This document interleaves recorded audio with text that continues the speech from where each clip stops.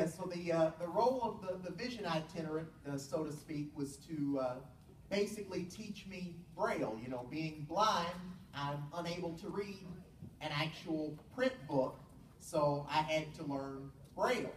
And in all honesty, it was pretty difficult at first. You know, I didn't understand why I had to read Braille. You know, people read to me, that seemed to go well, and plus I didn't understand Braille at first. You know, the way I like to put it is, think about when you first read a print book. I mean, it probably just looked like a bunch of crazy shapes that meant absolutely nothing. Well, that's a little like what Braille was to me, just a bunch of, I don't know, dots or something going across the page, and some of them were, you know, a little closer together than others, but really, what did they mean? But the vision itinerant taught me how to read Braille, and made sure I got all my work in Braille.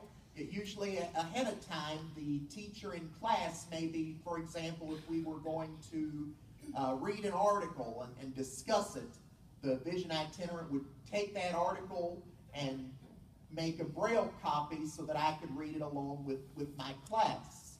And you know, like I said, when I started out learning Braille, I did not like it at all. But one of the things my dad's often talked about, Miss Nettie, who was my first vision itinerant, one of the things that she did that I thought made Braille fun was she would always make these little flashcards with simple words and phrases in Braille.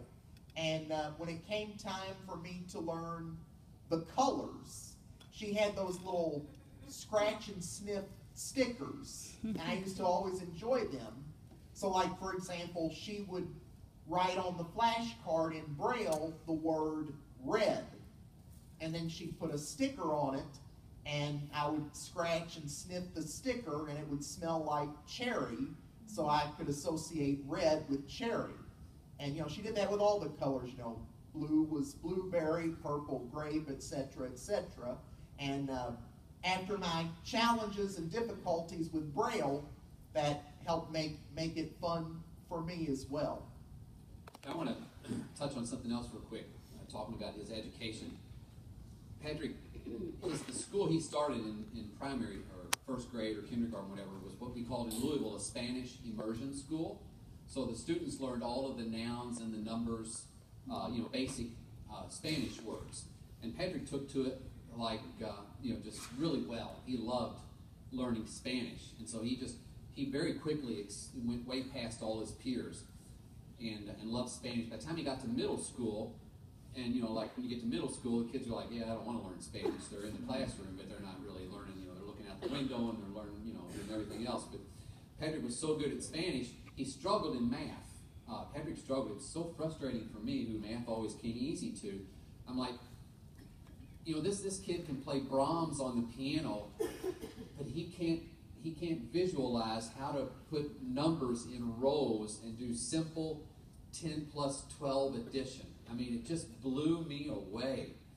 And hats off to his vision itinerant. Once we got Dad out of the way with the math homework and got his vision itinerant on board, Patrick began to he understood math, or figured out a way to learn math. He actually took algebra, and I mean, you can give Patrick algebraic equations, and he can insert integers and numbers and variables and figure all that stuff out. If you can give him a formula to memorize, he can do the work. But he couldn't line up these numbers to do simple math. It drove me crazy.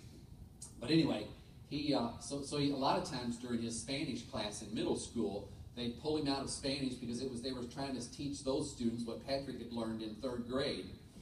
So they'd pull him out of his Spanish class and do some little extra math tutoring, and he took math short courses at the blind school in Louisville. But his teacher, I'll never forget this, talking about going above and beyond, she would stay after school and grade papers, and Patrick would stay after school with her in the classroom and do conversational Spanish. So she just did that of her own free will so that he could keep progressing with his Spanish skills, and which I'll never forget. I'm sorry, I can't remember her name. I know you do. Who was that? Clara Miranda. From Cuba, right? Right. Yeah. Great lady. Patrick always had great Spanish teachers from different countries, so he kind of learned different Spanish dialects. But again, it was sort of a give and take with his education. He was like, okay, he needs help in math. He's way ahead in Spanish. We'll pull him out of that class, and then she'll do conversational Spanish with him after school. So it worked out very well. Now I want to lighten things up a little bit. Everybody kind of stretch their arms above their